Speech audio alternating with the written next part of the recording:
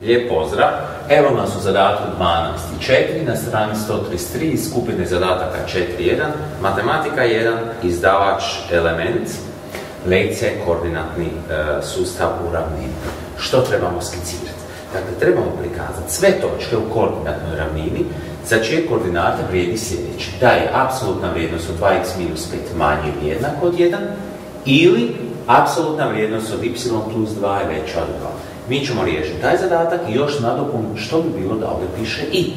Pa krenimo redom. Jedan od načina kako ćemo ovo riješiti je da se oslobodimo apsolutnih vrijednosti. Kad je apsolutna vrijednost manja ili jednaka od nekog prirodnog ili realnog broja, to znači da je taj izraz 2x minus 5 može biti manji ili jednak od 1, ali morao bi biti i veći ili jednak od minus 1. To sam detaljno objasnio u lekciji nejednadžbe s apsolutnim vrijednostima. I sad ovo trebamo riješiti. Gledajte, peticu trebam prebaciti na drugu stranu, zapravo minus peticu. Ja mogu paralelno rješavati obe nejednadžbe. Vidite da su ovdje dvije. Ovo je jedna, a kad pokrijemo ovo je druga. Međutim, ja ću odmah rješavati. Minus 5 selim i na ovu i na ovu stranu.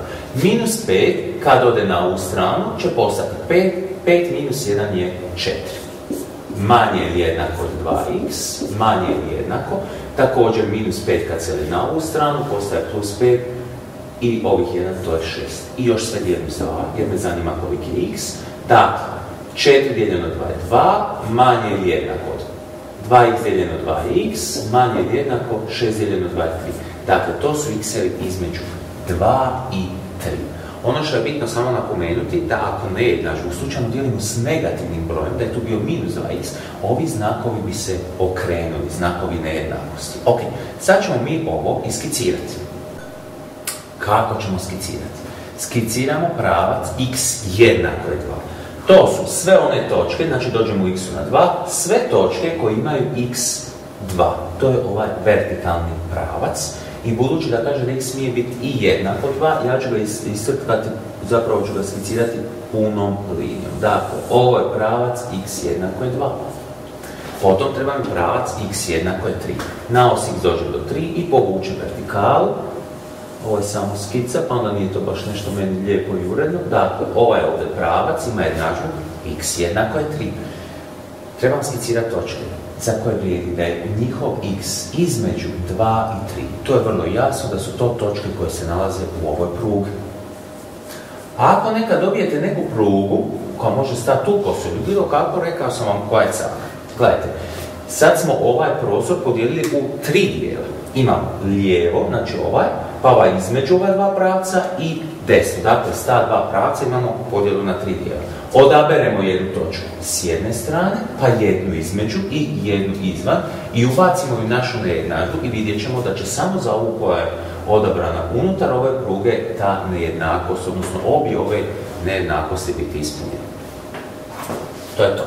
Sad, gledajte, kad imate dosta toga za skicirati, ja bih vam savjetovao, nemojte sve na jednoj skici. Neka ovo bude zasebno. Ajmo mi sad posebno riješiti ovu nejednadžbu. Što kad je apsolutna vrijednost od nečeg veće od 2? Recimo, apsolutna vrijednost od 3 je 3 i to je veće od 2, što znači da taj izraz unutar apsolutne vrijednosti, ako je on veći od 2, da je njegova apsolutna vrijednost veća od 2. Što ako je unutar apsolutne vrijednosti minus 3? Apsolutno od minus 3 je 3, što je također veće od 2. Znači i te točke će biti ubrojene, odnosno to su one točke za koje vrijedi, znači ili ću ovdje morati staviti da je y plus 2 manje od minus 2. I sad rješavam nejednadžbu jednu po jednu. Y plus 2 je manje od 2, kad dvojka ode na drugu stranu, dobijem y je veće od 2 minus 2 je 0. Ova dvojka također kad ode na drugu stranu postaće minus 2, dakle y je manje od minus 4. A ovu nejednadžbu zadovoljavaju točke za koje vrijedi ovo ili ovo. Idemo skicirati. Dakle, ovo je koordinatni sustav.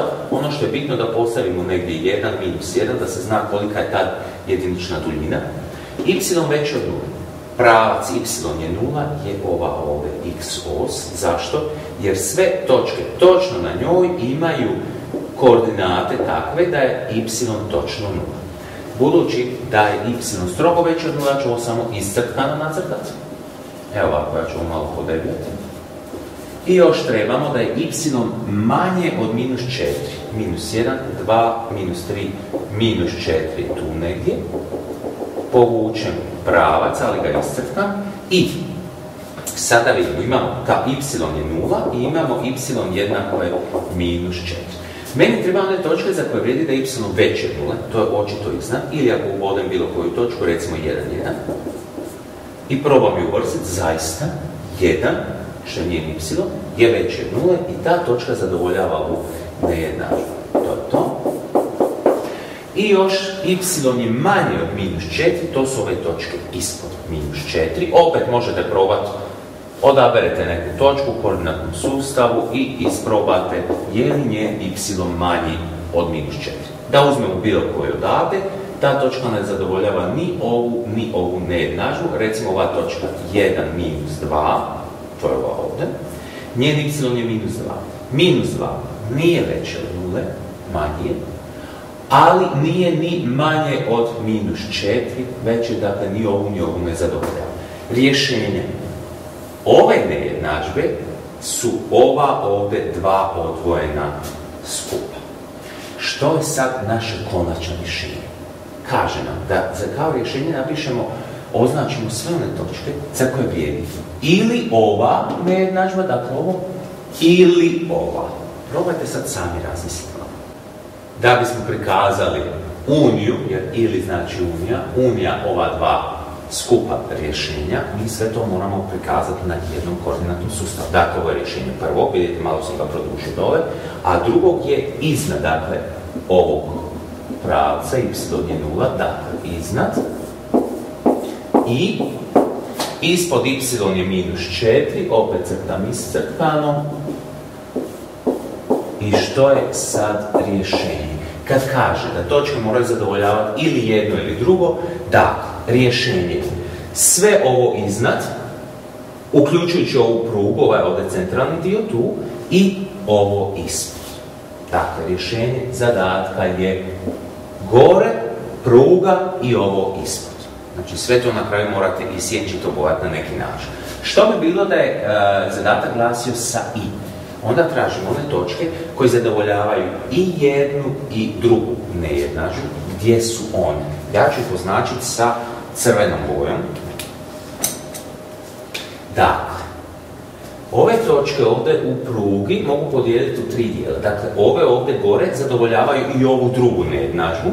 Dakle, taj dio do tu, ovaj pravac je sinčen, dakle, to je njihov presjek.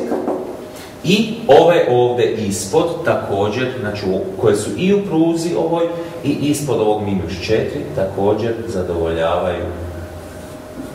Dakle, imamo ovaj i ovaj dio koji su rješenje nejednadžbe ove i ove. Evo, nadam se da vam je ovo jasno i hvala što ste gledali ovaj video.